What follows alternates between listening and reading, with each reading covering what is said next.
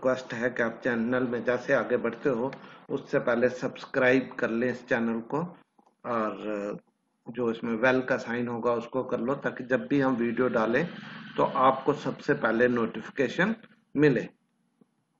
इस केस में अगर हम लोग आगे देखें तो हमारे पास ह्यूमन आई है। तो ह्यूमन आई क्या है? It is a optical device which gives us A visual sense. तो इसके अगर 10th क्लास में जेएन के बोर्ड के हिसाब से देखें तो सबसे फर्स्ट क्वेश्चन है हाउ यू कैन ड्रॉ और right the structure of the human आई। तो स्ट्रक्चर में हमारे पास ये डायग्राम बन जाएगी जो आपकी स्क्रीन के ऊपर है, जिसमें पार्ट्स जो है सबसे पीछे जो है वो हमारा रिटेना है, उसके साथ एक पार्ट है ब्लाइंड स्पॉट, उसके पास से नर्व्स निकलती हैं पीछे, ऑप्टिक नर्व्स, फिर Celera, vitreous humour, choroid, cornea, iris, people, aqueous humour, crystal lens और साइलरी मसल्स जो लेंस के दोनों तरफ होते हैं। ये इसके मेन पार्ट्स हैं। तो इससे जैसे हम आगे चलते हैं तो हमारे पास आ जाता है various parts of I and their functions. Various parts में सबसे पहले जैसे मैंने आपको बताया कि आई का लास्ट पार्ट है रिटेना, पर ये बड़ा सेंसिटिव पार्ट है। तो इसकी खास बात क्या है? ये लाइट सेंसिटिव स्क्रीन है inside the I on which image is formed. It contains rods and cones. के रिटेना क्या है? It is a light sensitive parts. इसमें कोन्स होती हैं और रॉड्स होती हैं जो आइडेंटिफाई करती हैं कलर्स को, और इसके ऊपर क्या होती है? इमेज फॉर्मेशन होती है। रिटेना का सबसे इंपॉर्टेंट पार्ट क्या है कि इमेज फॉर्मेशन का कलर रिकॉग्निशन रॉड्स एंड कोन से होती है। फिर इसका दूसरा पार्ट है हमारे पास कॉर्निया। ये एक थिन मेम्ब्रेन है which covers the I trail. It acts like a lens which refracts the light entering the आई। ये एक मेम्ब्रेन है और ये क्या करती है? आई ट्रेल करती है। और एक्ट कैसे करती है? लाइक ए लेंस, जो क्या करती है? रिफ्रैक्ट करती है लाइट को entering the I. Aqueous humour, it is a fluid which fills the space between cornea and the eye lens। जो एक्वस ह्यूमर है ये फ्लूइड है किसके बीच? आपके कॉर्निया और आई लेंस के बीच। फिर इसके बाद हमारा इंपॉर्टेंट पार्ट है आई लेंस। ये कन्वेक्स लेंस है made up of transparent and flexible झिल्ली। जो इसका झिल्ली होती है वो क्या है? ट्रांसपेरेंट है और फ्लेक्सिबल मटेरियल से बनी होती है। इसका curvature can be adjusted with the help of the साइलरी muscles जो इसके आईज के दोनों तरफ बने होते हैं। फिर आ गया हमारे पास people. It is a whole in the middle of the iris through which light enters the eye. It appears black. It appears black because क्यों black है? Because light falling on it goes into the eye and does not come back. Ciliary muscles. These are the muscles which are attached to the eye lens and can modify the shape of the eye lens, which leads to the various variations of the various focal length. Iris, it controls the light entering the eye by changing the size of the pupil. Optical nerve. Optical nerve क्या है?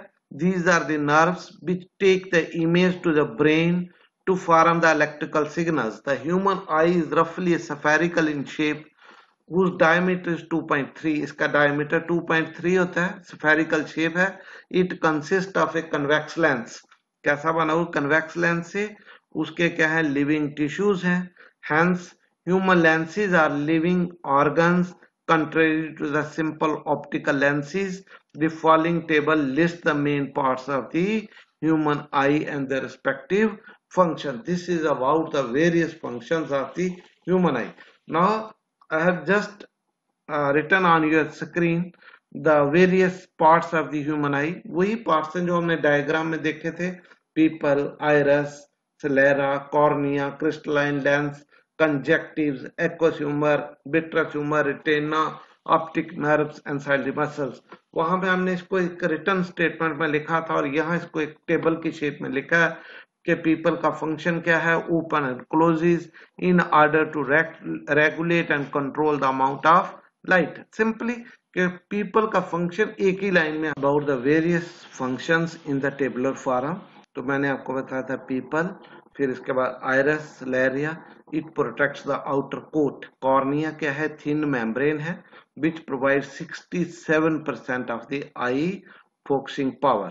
Crystalline lens, it helps to focus the light into the retina.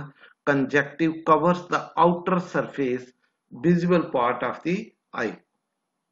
Aqueous humor provides power to the cornea. Vitreous humor provides the eye with its form and shape. Vitreous humour से इसकी shape बनती है। Retina क्या है? Capture the light rays focused by the lens and sends the impulses to the brain by the optical nerve. Optic nerve क्या करती है? Transmits करती है electrical signals to the brain. साइलरी muscles क्या करते हैं? कॉन्ट्रैक्ट करते हैं और एक्सटेंडेड होते हैं in order to change the lens of the shape for the focusing. So next हमारे पास आ जाएगा पावर ऑफ अकोमोडेशन। बहुत इंपॉर्टेंट है, ये बहुत बार पेपर में पूछा जाता है, 2 मार्क्स में, 4 मार्क्स में। तो ability of the eye lens to adjust its focal length according to the as the distances is called power of accommodation. The ability of the eye lens to adjust the focal length accordingly as the distance, it is called power of accommodation. Color blindness, a person having defective cone cells is not able to distinguish between the different colors. This defect is known as color blindness. Defects of the vision बहुत important है, बहुत important है state board के हिसाब से। हर paper में अगर आप देखोगे तो डिफेक्ट्स ऑफ विजन से कुछ ना कुछ 4 नंबर का क्वेश्चन, 2 नंबर का क्वेश्चन, 1 नंबर का ऑब्जेक्टिव जरूर पूछा जाता है। डिफेक्ट्स ऑफ विजन में हम 1 बाय 1 सबको डिस्कस करेंगे। बहुत बार क्वेश्चन यही रहता है कि right various defects of vision, तो तब आपने सभी डिफेक्ट्स ऑफ विजन के नाम लिखने हैं। फर्स्ट डिफेक्ट है हमारे पास माइपिया और इसका निक नेम है short sightedness. It is a kind of the defect in the human eye due to which a person can see near objects clearly but cannot see the distant objects clearly. Means person can see the nearby objects clearly but it is unable to see the distant objects clearly. फिर इसके बाद first case में हमने definition बताई कि it is a kind of the defect, ये इसकी definition होगी। फिर आगे what are it's reason.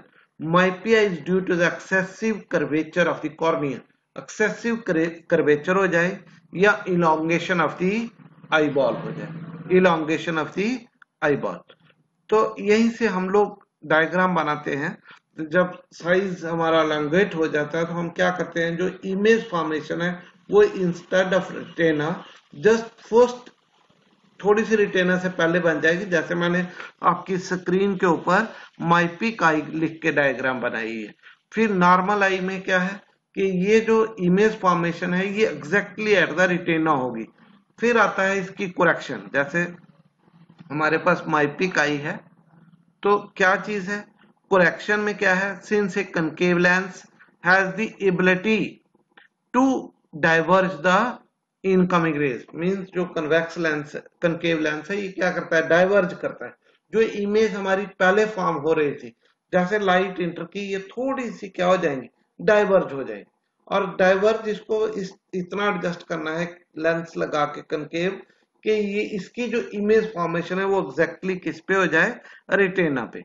The image is allowed to formed on the retina by using a concave lens of the suitable power as shown in the figure. The third figure is about corrected the picture.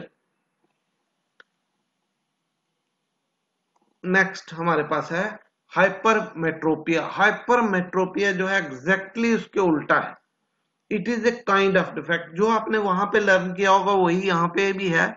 It is a kind of the defect in the human आई इन विच, वहां पे था person can see near by objects clearly, यहाँ पे क्या है, can see distant object clearly but can not see the near by objects clearly. फिर आ गया इसके reasons. It happens due to the decrease in the power of the eye lens, that is increase in focal length of the eye lens, shortening of the eyeball. तो ये जो diagram है हाइपोमेट्रोपिक आई के लिए, ये डायग्राम थोड़ा सा कम कन्वर्ज करता है लेंस, तो डायग्राम रिटेना के पीछे जाके बनती है। तो उसको करेक्ट करने के लिए क्या है, हमारे पास जो लीस्ट डिस्टेंस है वो ग्रेटर देन 25 हो जाता है, जो होना चाहिए नॉर्मल आई के लिए 25। इसकी करेक्शन क्या हो जाएगी, वहां पे कनकेव लेंस लगा था, ये इससे उल्टा है इसलिए यहाँ कन्वेक्स लेंस हो जाएगा। इसकी एबिलिटी क्या है, to convert the incoming raise, it can be used to correct this defect of the vision, as you have already seen in animation or in the diagram. The ray diagram for the corrective measures of the hypermetropic eye is shown in the figure. यहाँ पे हमने एक convex lens लगाया, उसने थोड़ा सा इसको और कन्वर्ज किया, तो जो लाइट कन्वर्ज हुई वो थोड़ी सी इमेज एग्जैक्टली जब रिटेना के ऊपर बनाएगी तो ये डिफेक्ट हमारा करेक्ट हो गया by using a convex lens. Thank you students, I hope आप इसको अच्छे से रिपीट कर लोगे, तो इसका सेकेंड पार्ट आपको मैं कल समझा दूंगा। थैंक यू वंस अगेन, एक बार दोबारा से इसको ध्यान से पढ़िए ताकि आप अच्छे से पेपर की तैयारी कर पाए। घर में स्टे कीजिए, कभी भी जरूरत हो तो तभी बाहर निकले, अननेसेसरी बाहर घूमने मत जाए। Thank you once again student.